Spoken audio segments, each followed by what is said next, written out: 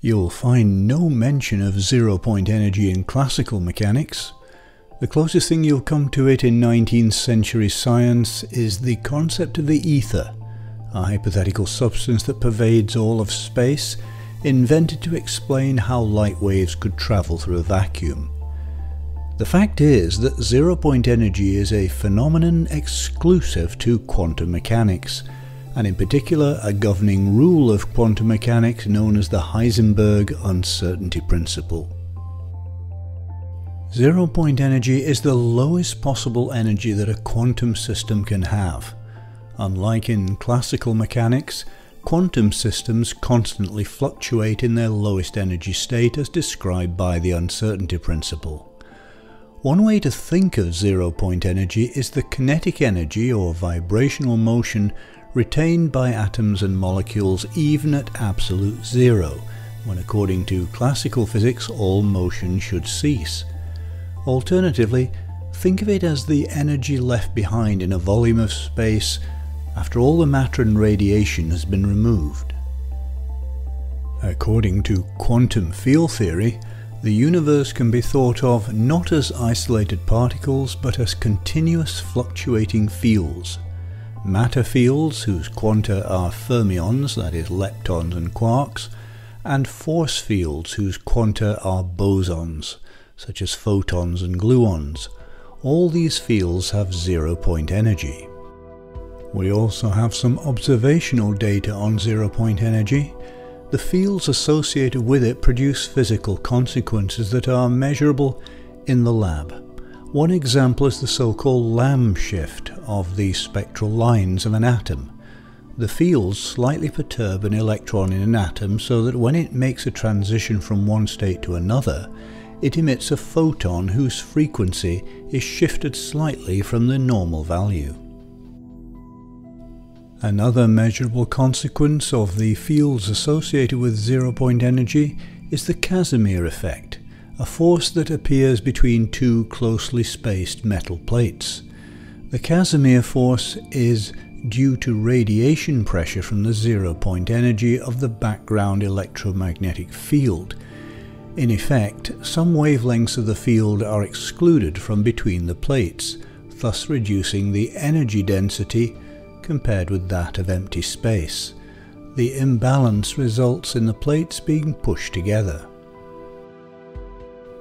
Zero-point energy has been seen by some as representing a vast unexploited potential. If zero-point energy could be tapped, it might be of future importance to space travel, a fact that hasn't gone unnoticed by the US Air Force.